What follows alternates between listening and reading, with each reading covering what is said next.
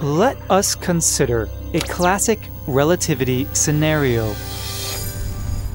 Your friend gets on a rocket ship and blasts off towards Mars at nearly the speed of light. During this journey, his clocks tick slower, his lengths contract, and when he arrives to his destination, he has aged less than everyone back on Earth. But that's not the only side to this story, because from your friend's perspective, events transpired somewhat differently. His clocks actually ticked at a normal rate, and it was, in fact, the distance between Earth and Mars that, in contracting, allowed him to reach his destination in a shorter time. Meanwhile, before he reaches Mars, he perceives that less time has actually elapsed on your clocks, since you were traveling at near the speed of light relative to him. Only once he decelerates to land on Mars will his and your perception of time and space once more be reconciled. This is the theory of relativity in a nutshell, a theory often described by the average person as totally trippy. Whoa. Though mathematically consistent, the theory offers no vision of a shared reality for its observers, and upon its conception it ushered in a reign of conscious-centric solipsism, an unphysical ratiocination that has endured uncontested for nearly a century and a quarter. Well, today, get ready to unplug, because it turns out there is a completely physical explanation, one devoid of any notion of relative space or time, that we can give to this picture. This is Dialect, and welcome to Matrix Theory.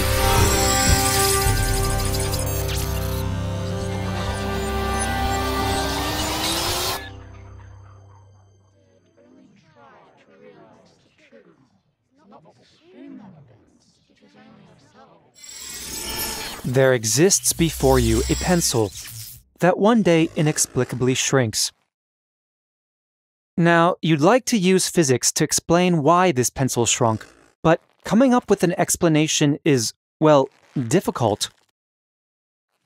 You see, you'd have to posit some sort of physical mechanism, or maybe chemical process, to account for this contraction, which would involve a lot of speculation and theorizing, and gosh, that sounds like hard work.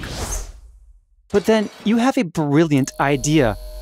Why do physics when you can just do math? That is, you realize you can assert that nothing physical actually happened to the pencil at all. And instead of the pencil shrinking, it was in fact the background that grew.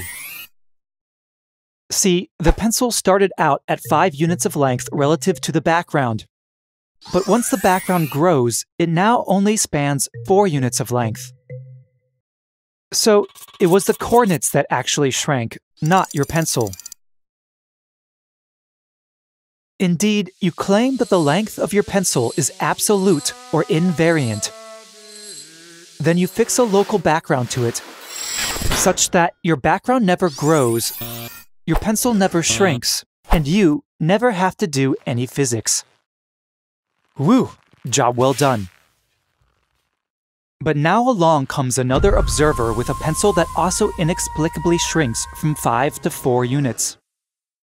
You demand they give a physical explanation for this, but they aren't having it. If you don't have to do physics, why should they? Indeed, they claim their pencil is the invariant one, and yours is the one that actually shrank. You see, they assert that because your pencil shrank, you grew your background to compensate for this shrinking, and that you are using this inflated background to see their own pencil, which of course now appears to span less coordinates. Now, this catches you off guard at first, but being clever, you realize you can turn this argument around on them and say, no, your pencil never shrank. Rather, as you first asserted, their pencil did. And they are the one wielding an inflated background to thus see your own pencil as shortened. Now, in the absence of any global background, there will be no way to know which of you is telling the truth. Worse, if you manage to bring the pencils side by side for comparison, they are found to be the same length, meaning each of you can now claim that the other's pencil physically grew upon leaving its frame, causing its observer's respective inflated background to deflate, and thus for them to see a corresponding growth in the opposite pencil. Indeed, in this construct where all observers are equally entitled to not doing physics, one beholds, in lieu of any actual explanations, just symmetry. Perfect, beautiful, mathematical symmetry. What is relativity? How do you define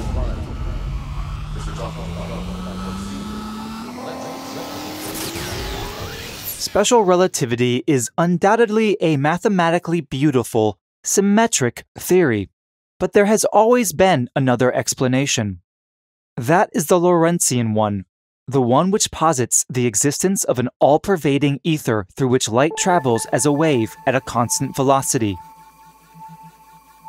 According to this interpretation, clocks in motion with respect to the ether physically tick more slowly, while objects in motion physically contract. Formalistically, this yields a theory that is equivalent to Einstein's, capable of making all the same mathematical predictions, as well as explaining all the same experimental findings. Despite this equivalence, for much of history these theories have been viewed as dichotomous opposites, distinct and competing interpretations such that one can only be championed at the expense of the other. But this bad blood has led almost everyone to overlook something extraordinary and critical. Einstein and Lorentz's theories are not merely just formalistically equivalent. Rather, they are in fact two indispensable halves of a greater whole. Taken apart, neither achieves true logical coherency, but together they can produce a theory with unrivaled explanatory power. To understand this union, let us start by observing that what makes Lorentz's theory unique is its fundamentally ontological nature. That is, it offers us a hypothesis about what constitutes the real world, meaning the world whose existence is not relative to our perception of it. Indeed, prior to Einstein, every advancement in physics generally required making such a hypothesis. To explain the workings of the universe, a physicist or natural philosopher was expected to propose some sort of physical content which, existing outside of the mind, would serve as the causal mechanism for observable phenomena.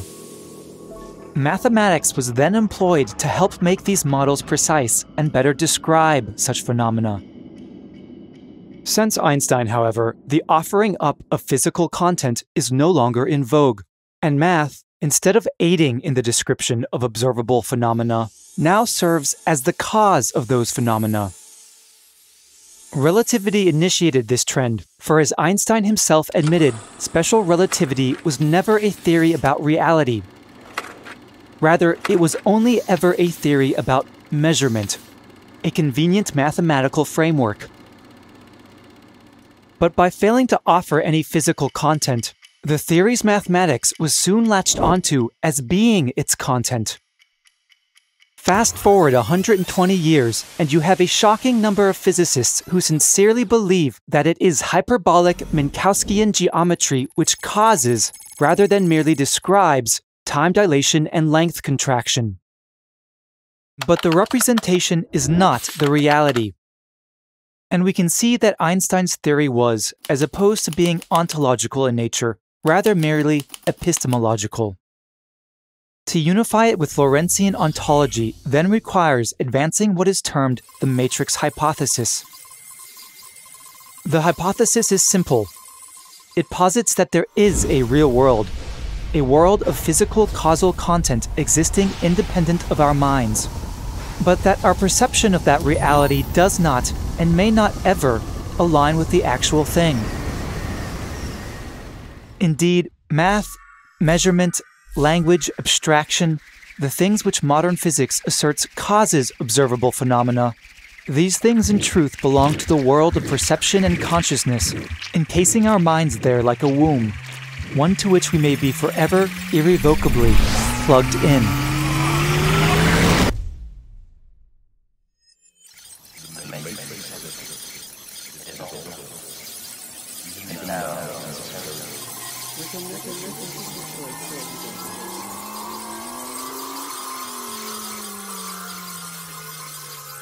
In the real world, there exists the medium of the ether, and some singular frame in which it is physically at rest.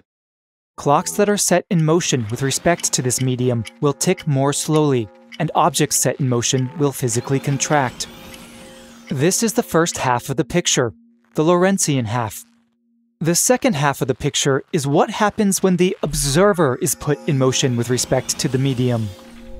Here is where the observer enters the matrix, or, as a consequence of Einstein's axiom, begins to construct a false projection of their reality that does not correspond to the actual one. To understand this, let's imagine an observer traveling at near the speed of light relative to the medium. When they fire a beam of light in the direction of travel, this beam moves at a constant speed c through the medium. Relative to the observer, the beam thus travels very slowly. But thanks to the one-way speed of light problem, an observer has no way of knowing this. They can only make a judgment about what the speed of light was relative to them once the beam has bounced off of something and returned to them. What Einstein's axiom stipulates, then, is that the simplest assumption mathematically the observer can make is that the light beam traveled at the same speed there and back relative to them. But this assumption is only mathematical, not physical. And of course, back in the real world, the light beam did not travel at the same velocity relative to the observer there and back. The observer therefore has to adjust their notions of time and space in order to maintain this assumed isotropy. This is where the relativity of space and time comes from. It's not a metaphysically deep discernment of what reality is or is not. Rather, it's a mathematical contrivance intended to sidestep our inherent uncertainty in the knowledge of the one-way speed of light. To understand how this works, let's divide the world of two given observers into four essential partitions. In the first two partitions, each observer has their own local frame, which encompasses anything co-moving with them, and which can be constructed using physical objects such as rulers and clocks. But these frames can't be used to make physical measurements for things in motion relative to them. For this, an observer needs a second frame, a background frame. This background frame is not physical, but rather mathematical, and it is constructed via interpreting information from incoming light signals. Indeed, for this background frame to represent something physically real, the assumptions about the behavior of light which go into constructing it must correspond to the actual behavior of light. So say our two observers start out at rest with respect to each other and to the ether. If they construct their backgrounds assuming that the speed of light is everywhere constant and isotropic, as it truly physically is in the ether frame, then their local frames and their background frames will all perfectly align, and everyone sees each other exactly as they are. But now, if we put one of the observer's frames into motion, two things will happen. In accordance with Lorenz's axiom, the lengths of the moving frame will physically contract, and the lengths of its temporal durations will dilate. Let's consider first just the spatial aspect of the problem. Since the background of the unmoving observer remains unchanged, they see the moving observer as they truly are, physically contracted. But now the moving observer has a choice. If they accept that they are in a moving frame, meaning they accept that light behavior in their frame is anisotropic, then consequently they can maintain the validity of the original background, and they will agree that the unmoving observer is longer than themselves. But if they want to maintain the idea that light behavior in their frame is still isotropic, that is, if they want to reject the notion that anything physical happened in their frame, then they will have to remap their shortened lengths back to the proper lengths they had in the original ether frame. But remapping or growing their lengths means growing their background as well. And since the moving observer has to use this background to see the non-moving frame, the non-moving observer will now appear to be contracted relative to them. Even though, of course, it's their own lengths which are truly physically contracted. Less abstractly, we can reframe this by saying that, as a moving observer's lengths physically contract, in order to offset this shrinking and continue maintaining the invariance of their proper length, the observer's notion of what constitutes length must consequently grow. Traveling at high velocities relative to the medium thus causes an observer to perceive lengths about them contracting.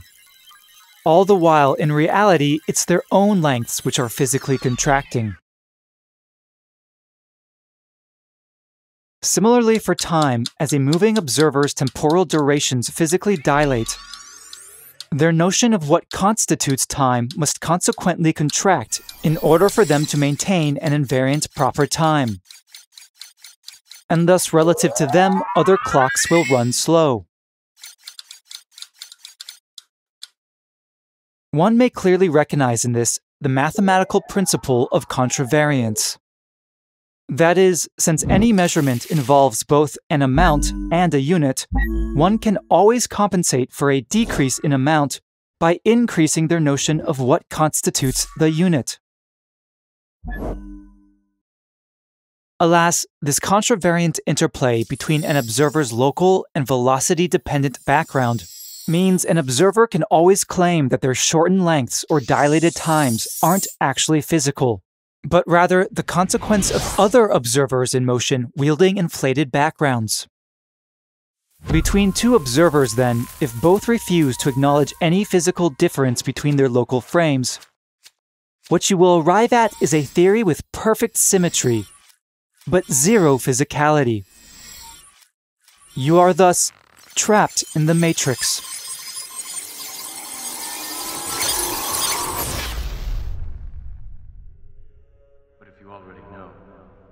How can I make a choice? Because you didn't come here to make the choice. You've already made it. You're here to try to understand why. At last, we're ready to go back to our initial scenario and ask, what really happens when your friend gets on a rocket ship and travels to Mars? Well, essentially, there's two main cases we can consider. In the first case, we start by assuming the ether is at rest with respect to the Earth and Mars. In this case, when your friend travels at near the speed of light, his clocks really do physically slow down, and so he arrives on Mars having aged less than you. He meanwhile only perceives the distance between Earth and Mars to be contracted, in contravariant consequence to his own lengths actually physically having contracted. Likewise, he also only perceives your clocks ticking slowly, in contravariant consequence to his own temporal durations being physically lengthened. Now, in the second case, we instead assume that the Earth and Mars are in motion with respect to the ether, and moreover, traveling through it at a velocity such that your friend is actually at rest with respect to the ether during his trip. Now, in this case, the distance between Earth and Mars is really physically contracted. But since you on Earth are in motion, you map that shorter distance as being longer than it is. Once your friend is at rest relative to the ether, his lengths physically grow, and consequently he no longer maps the distance between Earth and Mars as being longer than it is. And thus, the real contracted distance between Earth and Mars is revealed to him. His clocks then tick in accordance with true time during his trip, while yours tick slowly, until he decelerates to land on Mars, during which he will be required to start remapping both lengths and times once more. Between these two cases, we can note that the end results are exactly the same, making it impossible to distinguish between them. That is, it's impossible to know whose time dilation and whose length contraction were physically real, and whose were merely a result of cognitive constructions. This isn't some conspiracy, however, but rather the consequence of reaching an epistemological ceiling, a possible limit to our knowledge. To be an observer fundamentally means to live in a matrix of our consciousness's own making, and relativity was the first theory to fundamentally strike up against this fact, this Platonic barrier. Indeed, Einstein's most striking insight was in recognizing that before we as observers can even make any empirical measurements at all, we have to make a choice of background, which, in the context of special relativity, means making an assumption about the behavior of light. Now, as we discussed in our prior video, the particular conclusion Einstein drew from this insight was unfortunately wrong, as contrary to what he wrote, it is possible to define time without assuming invariant isotropic light behavior.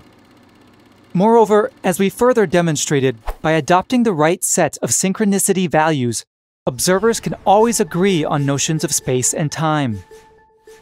However, even if we impose a master frame upon all observers, we could never be certain whether such a frame were truly the ether frame, meaning we can never be certain if the time dilation and length contraction we observe relative to that frame are physically real or merely cognitive. But a lack of certainty doesn't imply we should consequently reject the notion of physical, objective reality. Indeed, to believe a light beam magically alters its behavior based on who is observing it, as Einstein's postulate has always undeniably implied, is the height of pseudoscience. If we want to escape such solipsistic thinking, if we want to escape the matrix, then we need only acknowledge that there is indeed a real physical difference between any two inertial frames in motion, and that it is in fact the phenomena of time dilation and length contraction which precisely reveals this difference to us. With all this in mind, we can now summarize the essential tenets of matrix theory as follows. First, there exists two types of time dilation and length contraction: the real-world physical time dilation and length contraction, and the matrix world cognitive time dilation and length contraction.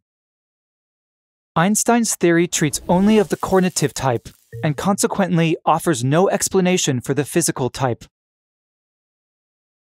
Lorentz's theory alone treats only of the physical type, and consequently offers no explanation for the cognitive type.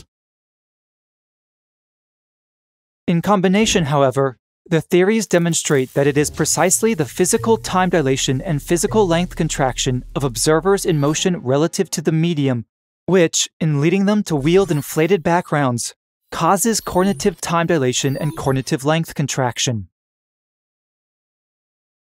Secondly, the mathematical principle of contravariance requires a symmetric interplay between the cognitive matrix world and the physical real world.